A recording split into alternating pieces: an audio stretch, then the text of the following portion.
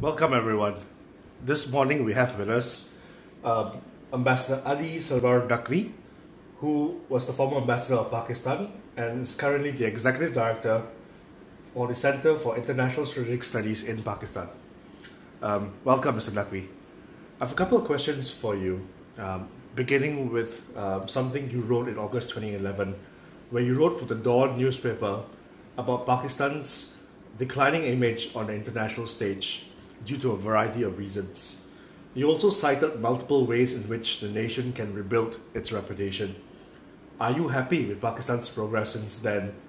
And if there's one thing in your view the current government could do to bring out a perceptible change in the current status quo?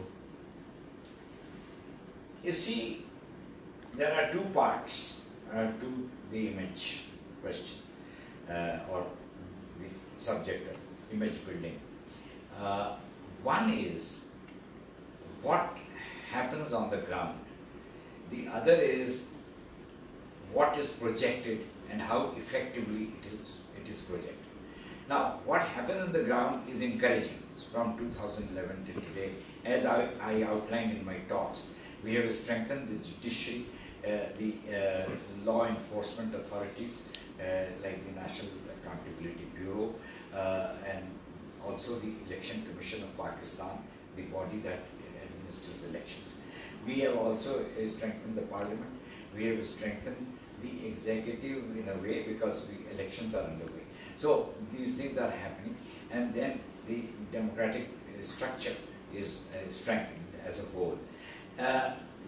So that way it is positive. But then there are other external factors of the geopolitics of the region which is hitting Pakistan negatively at the moment. And therefore we are not being able to get a good projection at this time. This can and will change, but I am more sure about can than about will. The point is that this has to be seen how, and finally about the projection, I think we could do more in that area. Right. You mentioned strengthening the democratic processes of Pakistan. Now, this year, Pakistan goes to elections. How do you think the possible outcomes of the elections may impact the country's foreign policy? I think there is a consistency in our foreign policy, which has remained more or less constant over the last, let's say, 18 years, ever since this century has come into effect. However, there will be adjustments that will have to be made from time to time.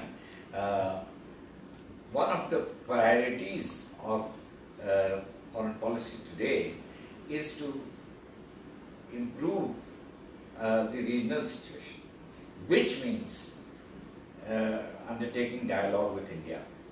And I think the new government would, in all likelihood, be focused on trying to achieve it.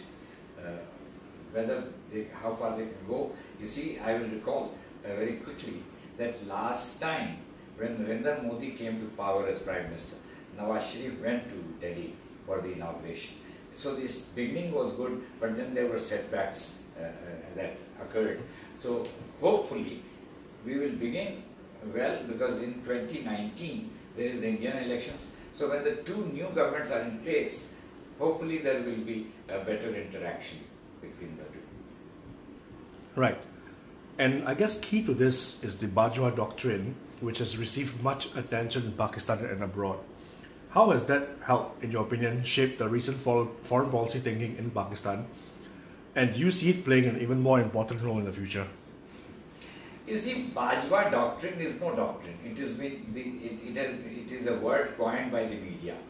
There is no such thing as a Bajwa Doctrine. What he has done is he has restated or stated these basic principles of nationhood, which means internal peace and harmony, domestic peace, and external relations with neighbors and with other countries in the region in a very sort of constructive manner. Which means also improvement of relations with India. So the Bajwa doctrine encompasses much of what our national narrative is. And there is no such doctrine. Bajwa himself has denied that he gave out a doctrine. But he made a press statement which covered all these things. So yes, it is certainly a doctrine that, a set of ideas which are representative of what Pakistan leadership wants. But there is no such doctrine or anything. Thank you for your time, Mr. Naqvi, and for your very clear and deep insights into Pakistan and its foreign policy. Very kind. Thank you so much. Thank you.